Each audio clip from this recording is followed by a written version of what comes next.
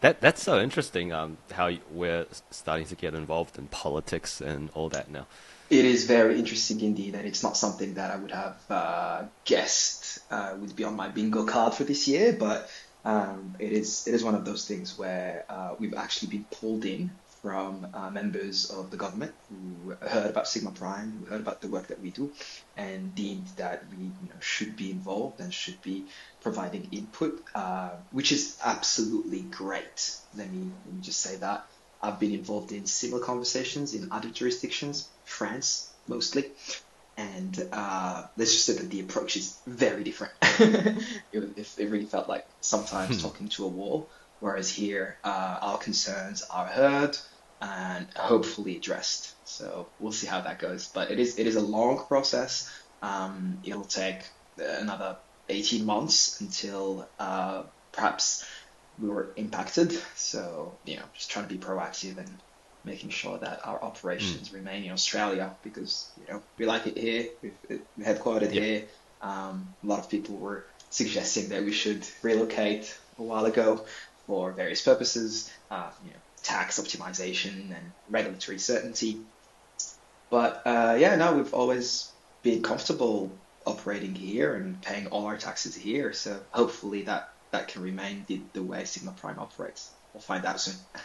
Mm. Yeah. Nice. Nice. So your feeling is the regulatory landscape in Australia is actually pretty friendly to crypto as opposed to like the US or something where they're doing a lot of enforcement It's actions. hard to say. It's hard to say. I think a lot of it will be dependent on this bill.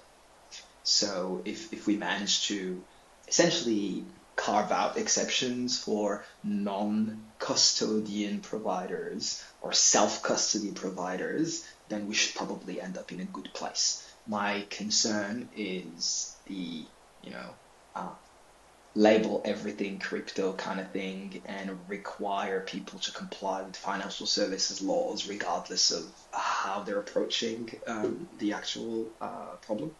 So we'll see how it goes, but I'm very optimistic walking out of this meeting. It was very constructive. Um, I can't say obviously there was someone from ASIC in the meeting as well. So ASIC is the Australian SEC.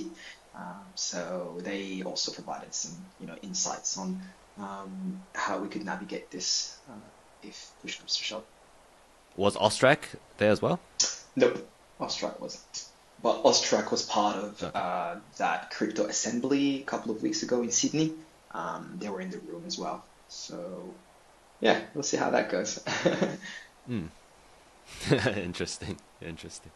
Yeah. All right. Awesome. Yeah. Why don't we start with a bit about your background on Sure. what you were doing before Sigma Prime? Yeah, sounds good. So prior to starting Sigp, I was a penetration tester, or an offensive security researcher working for a big four company. I've spent 6 years of my professional life at that place, 3 years in Paris, and then had enough of Paris. Us, we transferred in Sydney, spent 3 years in Sydney working for those folks, essentially doing penetration testing activities, finding bugs in our clients' websites, mobile apps, external networks, internal networks, and so on. Some fun red teaming, some fun social engineering engagement, physical security as well was often in scope. So that was great. That was my first job out of uni. So straight out of uni, I worked for these guys in Paris, and yeah, transferred to Sydney, and then met my co-founders, but we'll probably get to that later. Yeah. Nice. That's pretty similar to my background as well. Yeah. And I was talking to you earlier. Yeah, like we had really similar backgrounds, but you're just many years earlier than myself. I guess I was just lucky enough to meet people who knew about Ethereum very early on and sort of, explained to me how that the chain works and how it's different from Bitcoin. I was aware of Bitcoin. I had researched it prior to moving to Australia, actually, but it never really blew my mind. Like, I was like, oh yeah, cool. It's this, cryptocurrency thing.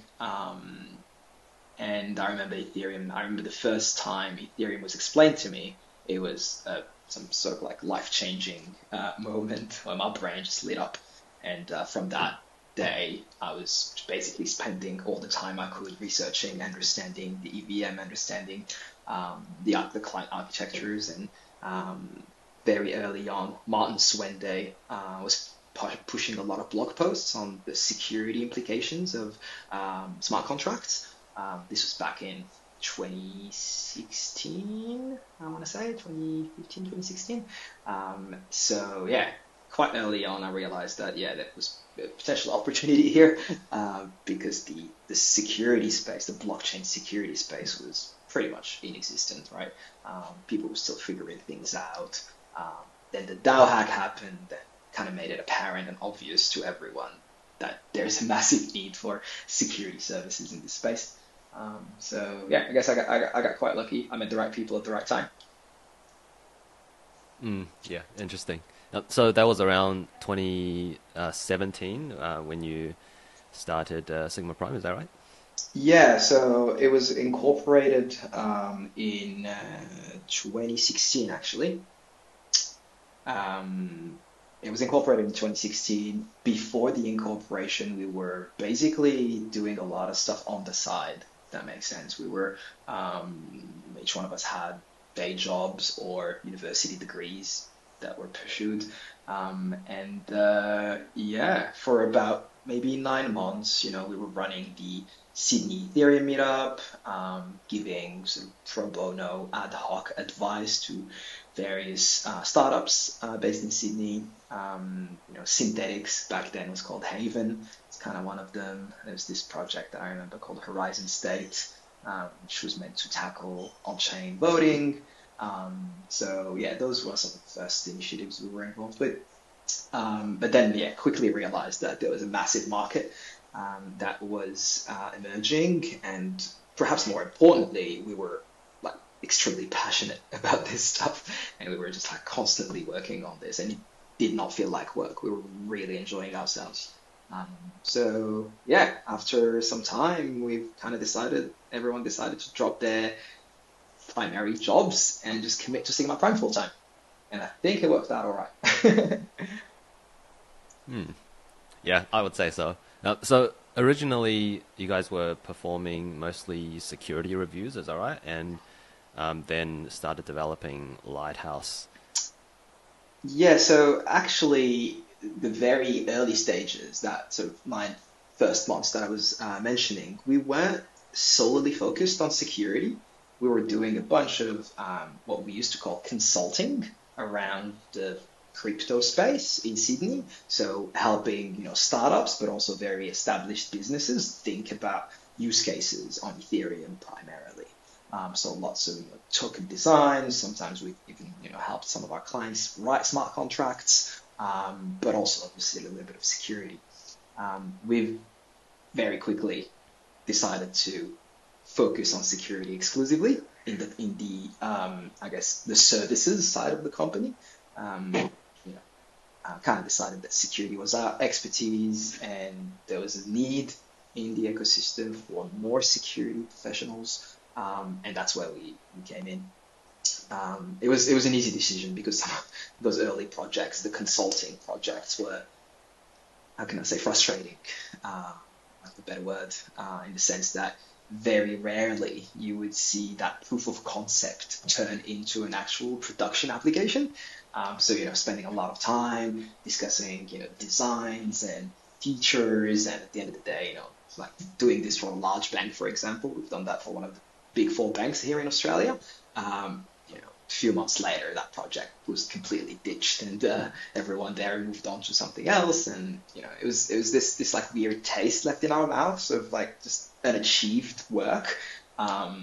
With security, it's obviously very different. Focused on security, decided to really position ourselves as a security firm in the blockchain space. And the Lighthouse story is actually quite funny. So Lighthouse started as a side project from Paul, one of my co-founders. And Paul, tends to spend holidays with his family.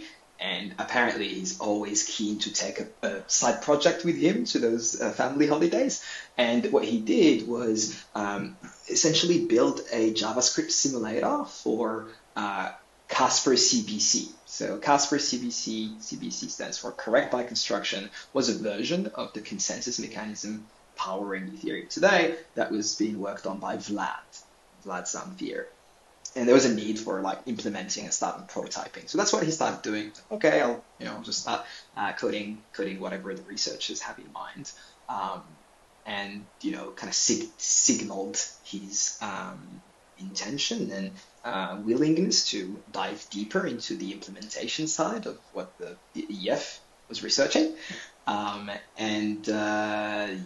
He quickly moved on to work on proof of stake. So the Casper version that we basically have now in the protocol, also dubbed as LMD Ghost technicalities, started pumping out great code. Obviously, that got a lot of attention from certain people at the Ethereum Foundation. One of them was Danny Ryan. And the story goes, both of them were in Japan at the same time, just for like random, completely different reasons. And they found out that they were in Japan at the same time, so they decided to just meet up. And then I guess that was a very fruitful meeting because that kind of showed that there was, to us at least, that there was a very strong need for another sort of strong client implementation. So basically, Danny told Paul, was like, you should do this, like you should really turn this prototyping into like fully fledged client, and we, the Foundation, will be supportive, and that's pretty much what happened. So Paul and Adrian worked very, very hard at the beginning, and probably coding 95% of the code base for the first few months. Then we started hiring people, and quite quickly turned into a dedicated team within Sigma Prime. And I think it was a great decision. Lighthouse is currently responsible for about 34 or 35% of the Ethereum blocks produced, which is insane. Like if you had told me this 7 years ago, I wouldn't have believed you. But it is a massive achievement. Big kudos to everyone involved on the Lighthouse side. Big responsibility as well. Very, very proud of what that side of the company has been able to achieve. Nice. So you were mainly working on the security side of things, while Paul and Adrian was working on the Lighthouse side of things. Yeah, Adrian has always had that those two hats, so the ability to sort of swap from Rust development to security assessments wherever he's needed the most. I have not contributed so much to the client development. I've helped on other fronts, things like security. Obviously, we're a security company, so we want to make sure that our software is as secure as it possibly can be. So I've done a bunch of internal due diligence back in the day, lots of fuzzing on Lighthouse, some manual reviews of Lighthouse, and then just a bunch of outreach, talking about Lighthouse on conferences and spreading the good word. But as you know, my focus at Sigma Prime is heavily on the security assessment side of our business. Yeah, and now the political side as well. Oh, yeah.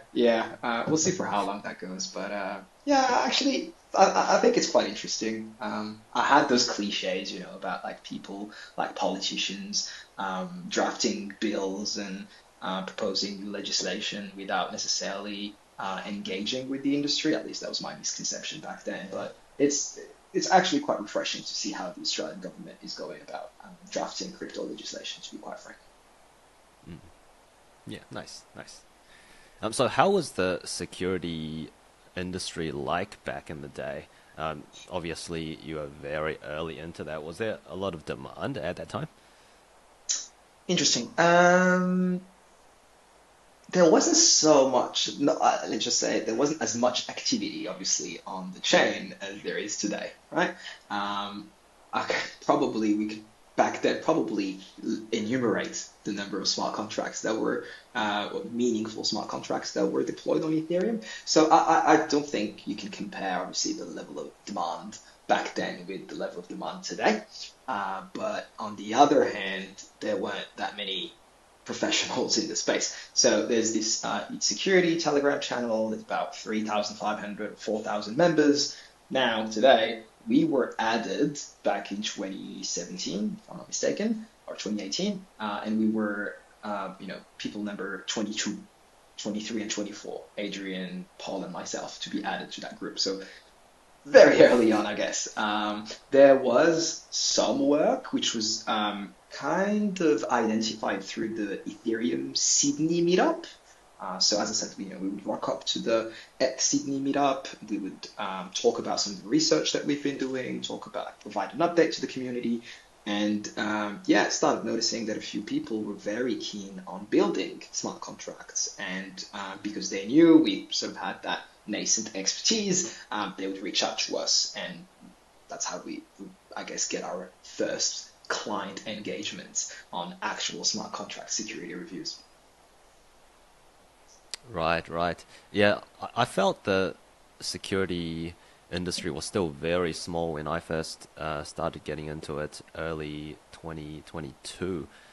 For example, just on Code Arena, there were only like 200 people even doing contests at that time. I would imagine it would be pretty hard to find talent around 2017 as well. Oh, it was so hard. It was like you couldn't expect, obviously, to be able to hire people that had the knowledge. The knowledge was still being sort of developed and was being born really at that time. So the approach we took was very different. We hired people, clever people that were interested in blockchain tech with a relatively strong security background, and we taught them blockchain, basically. And that worked out really well. And we, started hiring some relatively young / inexperienced people, somewhat fresh out of university, but they had the willingness to, dive deep into the complexity and the curiosity to approach these complex topics. At least they looked extremely complex to us back then. Looking back at some of that stuff, like at what we do now, probably fair to say that the complexity now has increased by at least a couple of orders of magnitude. But that was our approach. We knew that we wouldn't be able to hire professionals that have actual blockchain security expertise. So we just, spoke with security-minded people and gauged whether there was an interest in learning blockchain. That's what we did. Some of them, spent, 3-6 months just learning, researching, and understanding the EVM, and that paid off. Some of our best security assessors have gone through this process. And we kind of started just domestically. So initially, Sigma Prime was operating in Australia. We'd have clients overseas, but everyone working with Sigma Prime would be based in Australia, in Sydney actually. And as the company grew, as the market grew, we've realized that it was probably not smart to constrain ourselves into the domestic market when it comes to talent. So started hiring people overseas. And now we have obviously more people outside of Australia than in Australia, but we're still headquartered here, even though we've recently, as you know, made the move to be fully remote, have ditched our Sydney office. So that's, I guess, an exciting chapter for Sigma Prime as well. Yeah. I would imagine back then you would almost have to try to sell the idea of Web3 and try to get people interested to join this industry rather than them already passionate about it and then coming to you for opportunities. And yeah, it's really kind of flipped. Yes, absolutely. It was, let's put it this way, there was a lot of skepticism for good reasons, right? So within the I guess the technical community, there was a fair bit of skepticism, and essentially the strategy we took was debunk a lot of that and just dive into the complexities and sort of open the core of this thing and explain to people why this is something that will have the potential to actually change the world. And we really, really meant it, you know. We still are very, very passionate about this stuff. And it worked. It worked. So a lot of people that we've hired were like, oh yeah, I get it now. I can see past the token flipping and the ICO craze. There's actually cool tech to be worked on here. Um, and some of the brightest minds at Sigma Prime have not necessarily come from the crypto native background. They've turned into crypto folks, but we're just very strong software engineers, strong security engineers, and I guess we've managed to create that little spark in their eyes, uh, and yeah, they're I hope loving what they do today. Mm. Did you or any of your founders have that skepticism when you guys first discovered this industry? That's a good question. I had some of that. I had some of that skepticism coming from the Web2 security world, having researched Bitcoin. Yeah, there was a lot of altcoins as well popping up. Ethereum was kind of like, oh, another one of them. But then, as I said, I was lucky enough to, be hanging out with some great folks who were like, no, no, no, no, no, no. Ethereum is not like the other ones, and here is why.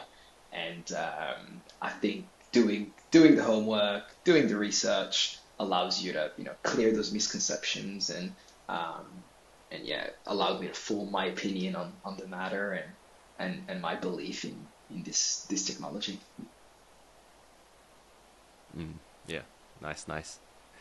Um, I guess now we've just gone through a round of internship hiring, and Yes. yeah, we've definitely seen the increase in both the interest in getting into the Web3 security space and just the amount of talent that's out there. Did it surprise you how many people were interested in now compared to before? Man, it was pretty wild, hey. How many responses did we get? How many applications? I think we got about 190 or 188 applicants for an internship. Um, it was humbling. It was I did not expect necessarily to get. Let me put it this way. It's not so much the number of applicants, it's the quality of the applications we've received. It was quite mind blowing. Like people who have already demonstrated their skills in the Web3 space, be it successful bug bounty hunters or actual security researchers working at other blockchain security firms, applying to intern with us. So yeah, I did not see that coming.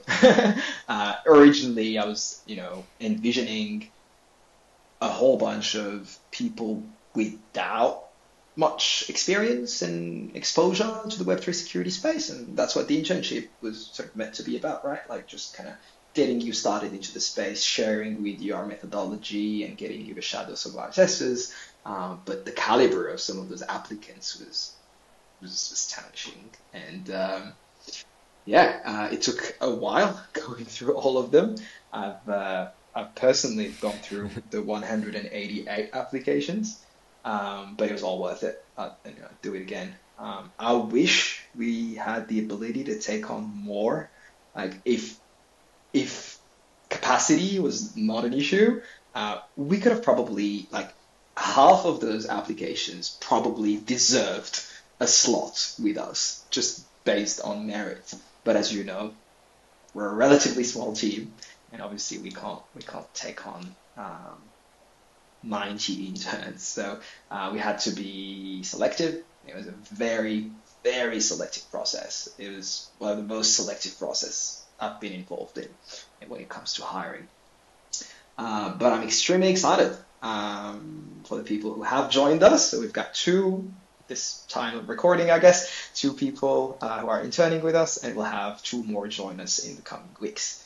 The two people who are already here, have very much already demonstrated their willingness to, tackle complex issues and just exemplary attitude. And people have already passed on feedback to me that they're, great people to work with. So, yeah, My hope is that we can do that more and more and more, and just hopefully try to give back to the community that way. Yeah, fantastic. Yeah, I've had the opportunity to work with some of them, and yeah, really good experience. Awesome. And what would you give as advice, or I guess your hiring criteria as you've gone through this hiring process? Because as this industry grows, there would be more interest of people Mm. trying to join this industry. And just for those people listening, what would you give to those people as advice? As you said, it's getting very competitive. I would not say that the Web3 security space is crowded, by the way. I think we need a lot more practitioners to be able to tackle the challenges ahead. But as of today, I think, obviously, depending on your level of expertise or level of technical knowledge, start simple, understand Solidity, understand the EVM, make sure you know how to write contracts and how to read contracts. Go through a bunch of exercises that are out there. So many amazing CTFs, so many amazing write-ups of unfortunately exploited live bugs or just research that came out of a bunch of practitioners. There's a lot out there, and I guess the challenge is to prioritize and select which resources you should be spending your time on. We've kind of done that for a few people. We've actually had people reach out to us and be like, "Hey, this is way too much information out there. How can I get started?" So I remember putting together a little document that I guess prioritizes those resources, but that's just sort of my personal prioritization. Um, One thing I'd like to add as well is the Web2 security background, I think, helped me a lot in getting where I am today, and I know it's helped you as well. As you mentioned, Andy, we have very similar backgrounds. It's helped you, tackle some of the perhaps more complex DeFi protocols and find some perhaps of the more complex issues. And that's not something I've seen sort of preached a lot in our space. People tend to just focus on like Web3. And they're like, no, I'm just going to be a gun at Solidity. I'm just going to be a gun at EVM intricacies. But I genuinely think that a decent overall traditional security background is essential. You want to be able to find bugs in various systems, not only just on-chain contracts. As you know, at Sigp, we do a lot of off-chain security for blockchain networks, right? We do a lot of work on L1 clients, L2 clients, bridges and whatnot. Those pieces of software are written in Rust, Go, C++, TypeScript. They're not, on-chain code. And to me, if I'm interviewing people and I'm going through applications and I can spot that someone doesn't necessarily have the ability to go through these complex systems, but at least has, Golang security experience or Rust security experience. That is a key differentiator because a lot of people are really, really good at Solidity security, at EVM security. Not as many are competent when it comes to off-chain systems.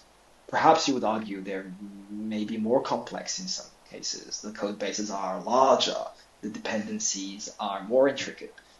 So, having that would be my advice for people. Obviously, go through Solidity, go through the on-chain stuff, but if you want to differentiate yourself, learn Rust security, learn Golang security, and be comfortable with web security, Web2 security as a whole. Things like cross-site scripting attacks, SQL injections, like all that sort of stuff. You may not apply directly to your Web3 security job, but it'll help you in the long run for sure. Just think in terms of abstracting the complexity and thinking about different layers and how to poke them, and I think that experience is really valuable. Yeah, I agree. Web 2 security experience definitely helps transition into Web 3.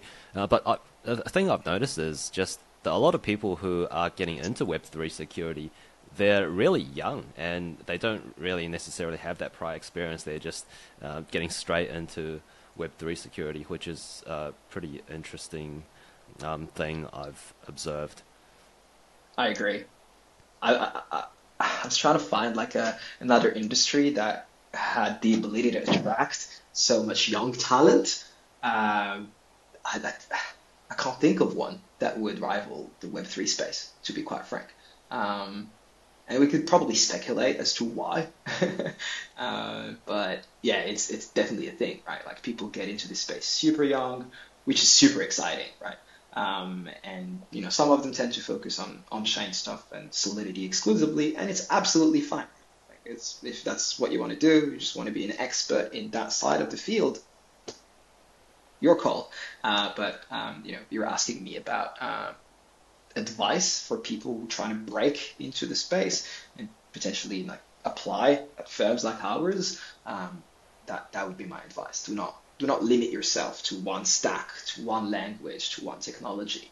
Try to be curious about all the other cool stuff that's out there.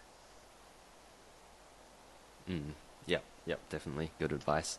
Um, and I guess another aspect of people with a Web 2 security background is I think the established people who are really good at what they do in Web 2, they're the people with most skepticism in Web 3, and they don't necessarily want to jump into this industry. But I've seen people with extensive Web 2 experience come in to Web 3 and just immediately rocket up into a fantastic security researcher.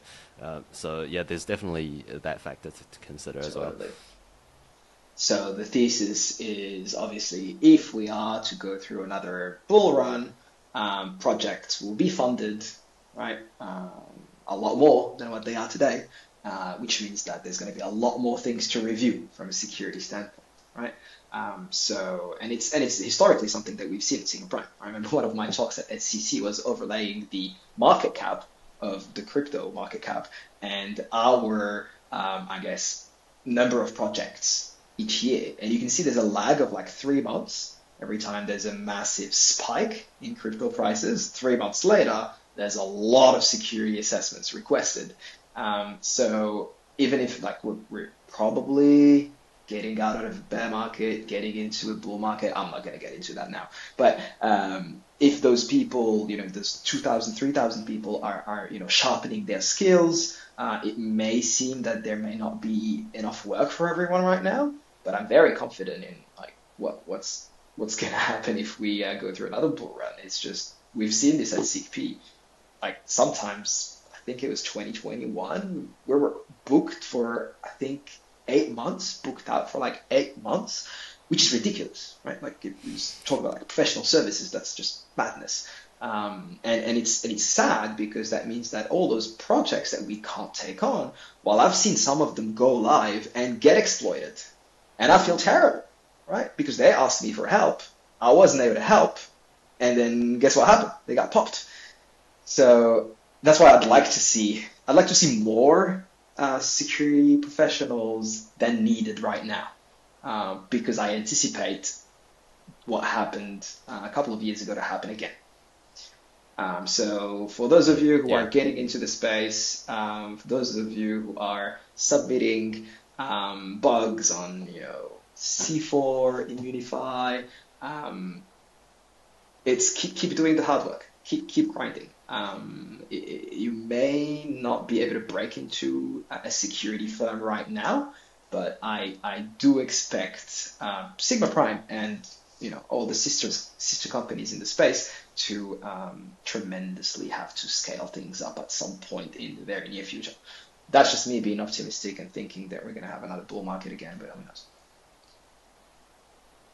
Mm. Yeah, I guess that's the unfortunate reality of working in a market that's extremely cyclical, and that really Yes, impacts the security assessments. absolutely, And absolutely. what do you see as, um, really good niches to get into in terms of Web3 security. I Great know question. that internally within Sigp, we are doing a big push towards R&D towards ZK. Do you see that as an area that would be having a big demand in the future? Yes, absolutely. I kind of feel that the ZK space right now is where the Solidity space was at 5 years ago or 6 years ago, meaning that there's not so much tooling. We're still figuring out best practices. We're still coming up with, I wouldn't say standards, but like commonly shared ways of doing things. And it just has that same vibe. And it's also super fascinating. To me, that's also a technology that does have the power to actually change things dramatically in how we operate, how we do business, how we connect, how we share information. So, as you know, as I've told everyone at CKP, I do believe that positioning ourselves as a very, very good security assessor, security provider for that stack will pay off in the long run. Also, it's just fascinating tech. And I think it's fair to say that the people at CP who have had the time to research ZK, dive into things like Cairo, dive into things like Tycho and all that, they've all the ones at least I've spoken to about this came back to me and said, this is mind blowing. This is actually gonna, change things. I'm very happy that a lot of us are going through that upskilling. Obviously, in like business context, it kind of makes sense, but just purely from an intellectual curiosity, I think that's super important. I want everyone here to just have fun primarily, right? Like some of us have been, well, I've been here for 7 years, right? But like some of your teammates have been here for almost as long. Some of them have been here with us for like almost 5 years. And, when you've done 5 years of security assessments of, a bunch of Solidity, a lot of Rust, a lot of Go, I think it's very important to try to get something a bit more exotic, something new into your professional life. And we see ZK as one of those technologies that A, are intellectually stimulating, and B, have the actual potential of driving revenue growth in the future. Mm. Yeah, that's really interesting, and we've already had a couple of opportunities to audit ZK projects, and yeah, it's been Some of pretty them we can exciting talk learning about, about the some of them we technology. can't, unfortunately. But we're, as you know, we try to get our clients to publish our work, and we'll do the same for these ZK protocols. We'll do my best and hopefully try to convince everyone to go public with our work, because some of the stuff that has been identified by some of our team members is really interesting, and I just want to share it with the world, but obviously NDAs and whatnot. But we'll get to that. Yeah, yeah, fantastic. Yeah, super exciting stuff. Yeah, thanks for coming on and chatting, Mehdi. Been really interesting to hear your insights. No, thank you. Thanks for having me, Andy. It's been long, long due. We've been wanting to do this for quite some time, and I've had a pretty rocky and busy schedule, so apologies for having to reschedule this a couple of times now. But yeah, always great chatting to you anyway. So yeah, just get to do this now in front of a bunch of people, I guess.